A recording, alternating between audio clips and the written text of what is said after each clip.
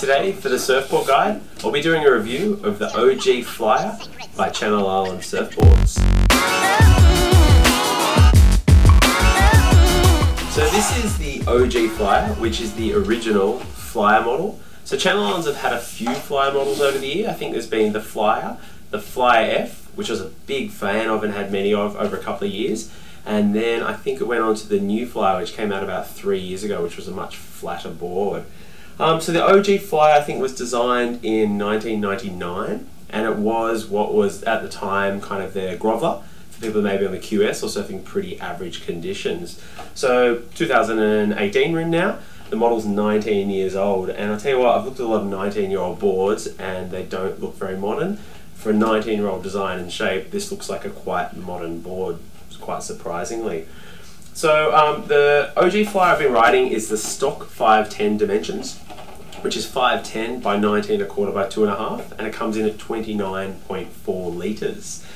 So the OG Flyer, the design, it has a pretty straight outline. The nose comes into quite a narrow kind of performance shortboard nose, but one of the main characteristics of the OG Flyer is this hip, and this hip is a fairly unique feature of the board, and probably what gives it a lot of its characteristics and how it surfs, and the parts of it that I really enjoyed surfing, but I'll talk a little bit more about that later. Flipping the board over, it has a pretty common bottom for a board like this. There's a single concave through the centre of the board, comes to a double through the fins, and there's a slight V off the back of the tail to give it a nice rail-to-rail transition through turns. So I've been surfing the OG Flyer for, I think this is my second one. I've had a couple, and I've been surfing it for the last couple of months. In a variety of conditions. I've had it in some really average kind of 1 foot kind of nothing waves. When I first got it, I was just frothing to ride the thing, and I'm like, I don't care if it's not breaking, I want to take this board out because it looks and feels amazing. And I've surfed it probably up to like 5-6 foot, pretty solid. I think in late November, early December on the east coast of Australia we had a really good east swell for about 4 days where it was probably the best I've seen around here for a long time. And I rode the OG Flyer in a few of those days, and the thing felt mental. It felt like anything else that I've ridden any of my performance shortboards, and it really does feel like it will go almost anywhere. One of the unique things I was talking about, this hip on the board. You have this straight kind of light rail line that feels really nice going down the line, and then when you want to snap out through a turn, you have this hip. But with that as well, and I've noticed when you kind of go over the top, it's quite quick for the tail and the fins to kind of disengage and kind of jump out of the water, and it feels really nice, and then kind of grabs back again. It's been a really fun board to surf. Like I said, from kind of 1 to almost nothing foot through to 5 or 6 waves and through some foot waves that have been quite solid. The OG Flyer has really done it all for me. Like I said, this is my second one, and I've stayed on the same dimensions. I put this under my arm, the first one I got, and I'm like, oh wow, it felt too small. I was a bit worried about it, and then wasn't sure, but then I'm like, no, I want to get this thing in the water, It just felt light, had a really nice glass job, had a core red blade, just everything felt really good about it, so I wanted to get in the water. And it just felt perfect, and I think there's a lot of I think a lot of the volume is distributed evenly, like very, very evenly throughout the board.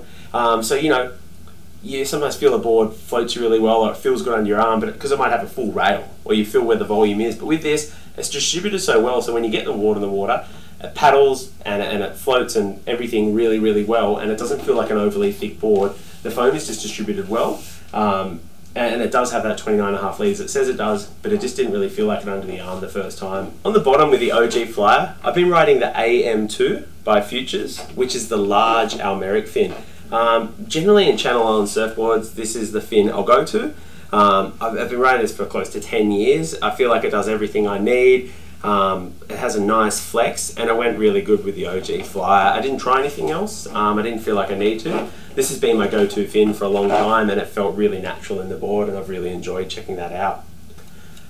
Overall, the OG Flyer I think is for almost anyone, from a beginner to a very advanced surfer. I think as long as you scale the board up to an appropriate amount of foam, I think a beginner could enjoy this board. For someone who's going from like a fun kind of grovelly board and wants to push their surfing into more of a performance shortboard kind of realm, the flatness through the board and just a slight lift through the nose that gives it a rocker to keep it out of the water is quite forgiving. And I think for someone really trying to progress their surfing in advance, the OG Flyer is great for that. I think someone who's an intermediate to advanced surfer and wants a performance shape for average waves, when they're groveling, the OG Flyer goes really well in conditions like that. So if you want to stay on a pointy nose performance shortboard, but you want to keep flow and pace through your surfing in average conditions, the OG Flyer is great for that too. That's our review today of the OG Flyer by Channel Islands Surfboards. I hope you get a chance to check one out. It's a 19-year-old shape now, but I tell you what, it seems as modern as anything that's coming out right now. It's been a great board, and I hope you get a chance to check one out. Hey, thanks for watching today. If you enjoyed what you saw today, we'd really appreciate it if you could hit like. If you want to watch more of what we've got, please subscribe. And if you got mates or someone you think might be interested as well, if you could share what we're doing, that'd be greatly apprecited. As well as YouTube, we're also doing a lot of stuff through our Instagram page. So check out the Surfboard Guy on Instagram, and I'll give you a chance to interact with us, talk about boards. We're also going to do a few other things beyond reviews that you may be interested in, and you'll be the first to find out about it there at the Surfboard Guy. Thanks a lot.